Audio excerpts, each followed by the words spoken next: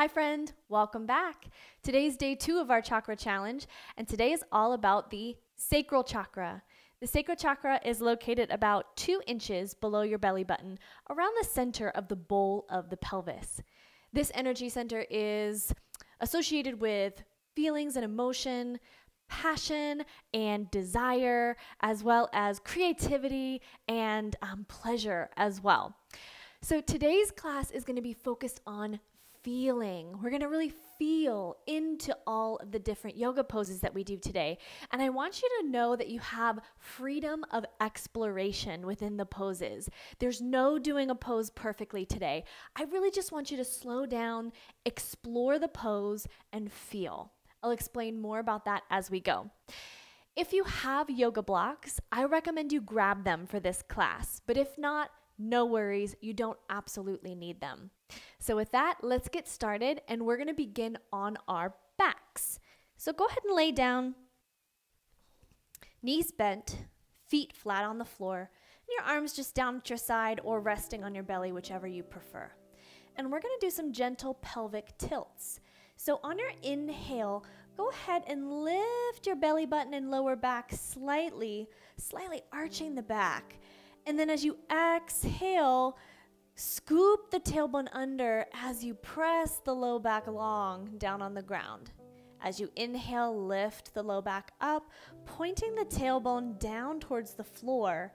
And then exhale, scoop the tailbone under, lift it towards the ceiling slightly. As you pull the navel in, low back goes long.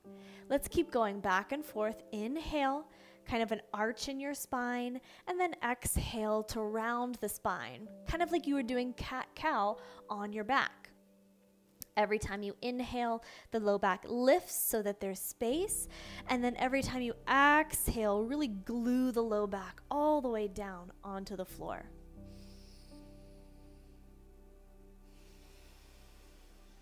Take a few more rounds of this at your own pace.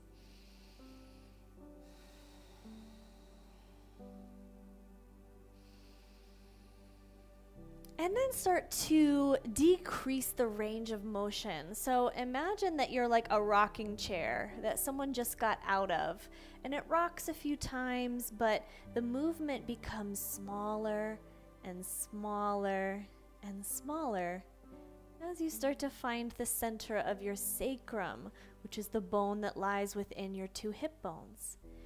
And then let's take your feet as wide as your mat once you find stillness, arms out at your sides, and we're just going to take some slow, easy windshield wiper knees. So you're bringing the knees one direction and then the other, moving as far or as shallow into this pose as you like.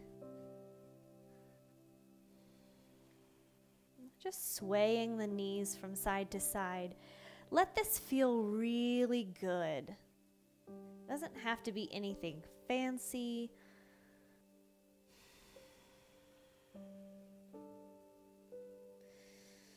Breathing as you sway the knees. We're here for just one more breath.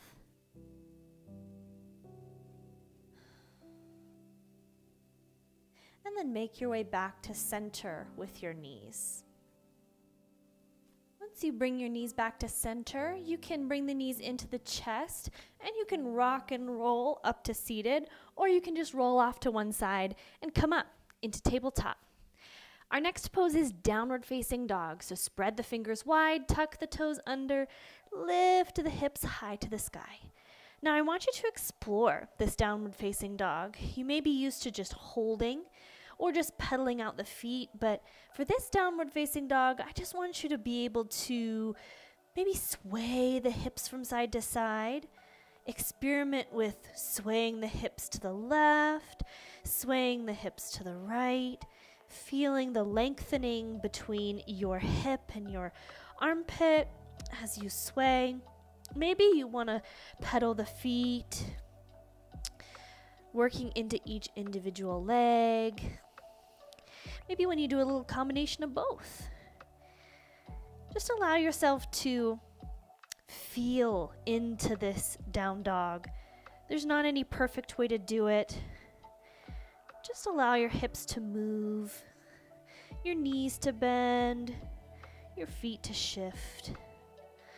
You can even play with taking the feet wide if you like. See how that feels. And then when you feel complete, you can bring the knees down to the mat to come back to tabletop position. All right, the next thing we're going to do is we're going to take the left leg through in between the hands. And this is the point where if you want to grab your blocks, I recommend it if you have them. Place the blocks on either side of your left foot. Now we're going to drop into this low lunge, but we're going to do it a little different than you might be used to. So I want you to take that pelvic tilt from the beginning of class and incorporate it here. So think about your tailbone in space, and then as you inhale, I want you to slightly lift the tailbone. It's going to be a really subtle movement. And then as you exhale, scoop the tailbone under slightly. Again, really subtle. Inhale, lift the tailbone, tilt the hips forward. Exhale, tuck the tailbone, tilt the hips back. Let's do 3 more of these. So it's a really small movement. Don't feel like it has to be huge. We're just exploring some pelvic movement here. 1 more. Good. And then if you like, you can set the blocks off to the side, or you might want to continue to use them as we heel toe the left foot to the outer left side of the mat, dropping down into your lizard pose. So let the hips come down, coming down onto hands, or maybe bringing your hands onto blocks if you have them. I like them on the lowest setting. Either way is fine. And then again, I want you to find movement here in this lizard pose. So maybe swaying the hips from side to side if it feels good. If it doesn't, feel free to just hold still. Just moving a little this way and that way. Maybe playing with this left knee, rolling onto the pinky toe side of the foot, and then rolling back onto the bottom side of the foot. This is your pose, so I invite you to just get curious, explore, and feel. Feel what feels good in your body and feel what maybe doesn't feel good in your body. And do the things that feel good and don't do the things that don't feel good. Now, if your back knee needs cushion at any point, feel free to double up your mat or to place a blanket underneath that back knee if you're practicing on a hard surface. Let's take 1 or 2 more breaths here. And then we're going to do an interesting transition. So move those blocks out of the way if you have them, and heel toe that left foot back between the hands. Tuck the right toes under, lift the right knee up, and then we're going to shimmy your toes towards the right. I'm going to face away from you, but I'll spin around so you can see what I'm doing. So we're going to turn the toes to the right, walking the hands to the right as well, bending that left knee, dropping the hips down, lifting the right toes to come into a deep side lunge or skandasana. So you might feel a big sensation through the right inner thigh, the right inner groin. And just take a moment to breathe into whatever sensation you're feeling. Nice deep breaths. There's not so much movement here in this pose, but just really feel into this sensation. Breathe into whatever you're feeling. Maybe if you like, you can even play with reaching the right arm up towards the ceiling. If it feels good, you're welcome to keep both hands down on the ground. And then on your next exhale, let's bring the hand back down and then walk the hands towards the top of your mat as you spin the feet forward, ending up in this runner's lunge with the left foot in front. Bring that right knee down and let's switch sides. So you're going to bring that left foot back, and now you're going to bring the right foot in between the hands so that we can do the second side. If you used the blocks on the first side, feel free to grab them. If your hands are down on the ground, that's great as well. So find that low lunge, dropping the hips down towards the earth. finding length in the spine. And then let's bring back that pelvic tilt. So inhale, lift the tailbone slightly, and then exhale, scoop the tailbone under slightly.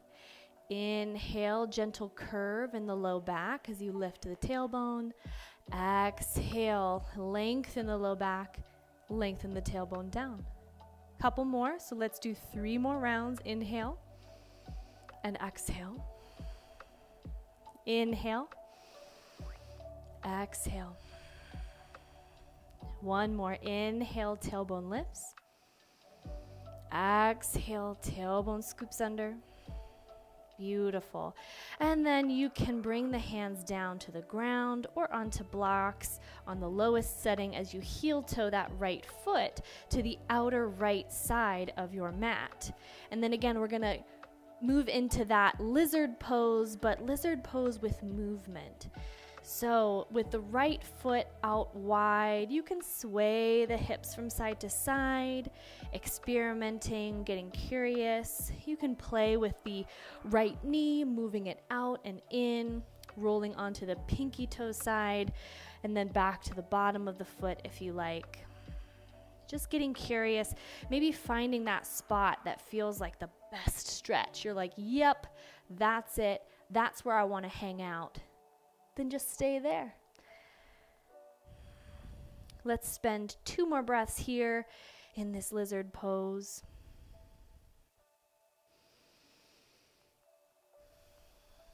And then bringing that right knee in as you shift the blocks out of the way if you've got them.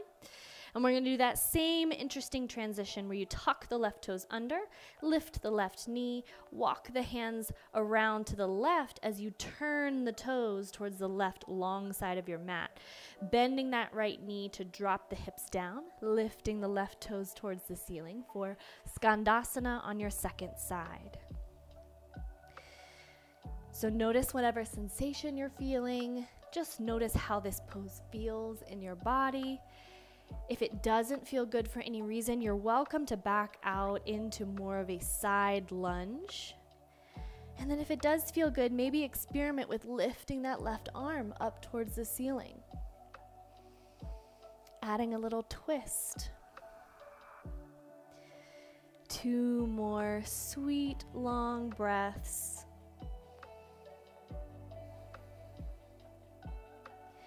Beautiful. And then let's exhale the hand back down, walking the feet around towards the short end of your mat as you flip those toes around, coming into that runner's lunge. Lower that left knee. Let's reset into tabletop, and then we're going to finish exactly the way we began. So come on back onto your back. We're going to do those same 2 poses once more, the pelvic tilts and the windshield wipers. So feet flat on the floor, knees bent. Inhale, lift the low back, arching the spine slightly. Exhale, press the low back down. Now, as you take these pelvic pulses or these pelvic tilts, I want you to notice how they may or may not feel different from when we did them at the beginning. Just observing, noticing, getting curious. How do they feel different? How do they not feel different? There's no right or wrong answer. There's just observation of what is in this moment. Notice what it feels like to move your hips in this way.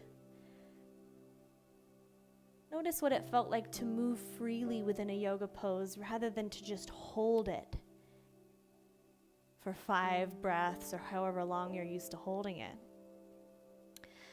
Good. Let's slowly make our way to stillness, decreasing the range of those tilts as we come back. And then let's take the feet wide once more, arms out at your sides, big windshield wipers from side to side with the knees. Moving in a way that feels good. Just really feeling into whatever sensations are occurring within your body right now. Tuning in, noticing, practicing awareness.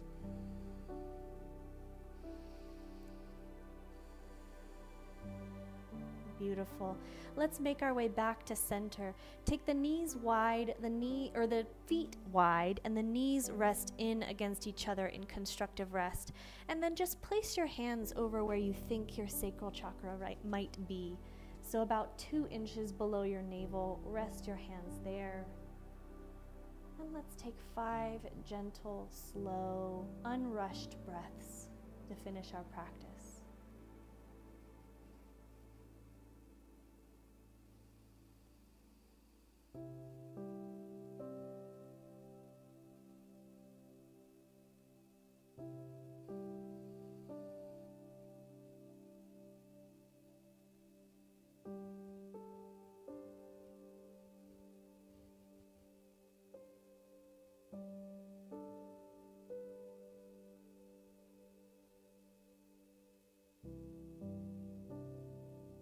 You're welcome to stay here as long as you like.